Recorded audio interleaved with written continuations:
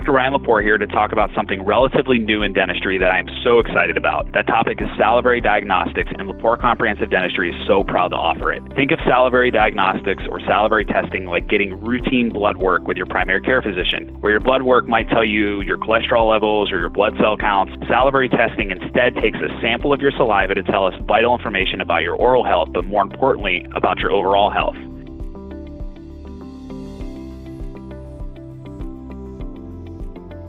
We know with certainty nowadays that the bacteria in the mouth that causes your gums to bleed and eventually gum disease have a direct downstream causal relationship to heart attack and stroke. As recently as January 2019, we discovered a bacterial strain that we thought was only linked to gum disease now has an extraordinary strong link to Alzheimer's disease. Before, we did not have a way to measure how prevalent and in what ratios these harmful bacteria were present in a patient's mouth, but now with salivary diagnostics we do.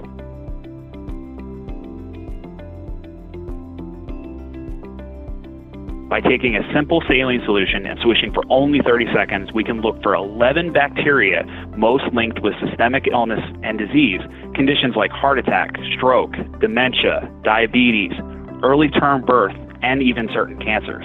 And it doesn't stop there. There are patients out there who feel so defeated because it seems like every time they come to the dentist, they discover a cavity. Another test we perform can see if you truly are at higher risk by the bacteria in your mouth.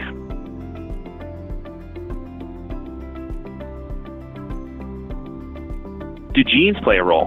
They certainly do, and we have salivary tests that can help. Salivary tests can show whether you have certain genes that put you at a higher risk for developing gum disease and many of the other chronic inflammatory illnesses we discussed earlier, not just dental conditions. We use this information to accomplish certain things. First, it allows us to have a highly personalized treatment approach with better risk assessment for more predictable outcomes. Back to the cholesterol example, your doctor may order blood work to see if your levels are improving. This allows us the opportunity to do the same thing, establishing a systematic way to track your improvement and your progress. Finally, these tests are not just for people with pre-existing conditions or for people who already know they have gum issues or a history of cardiovascular disease. Preventative medicine is catching on in a big way. With this tool, we have an opportunity to discover potential issues down the road and help prevent them from ever happening. It has us very excited.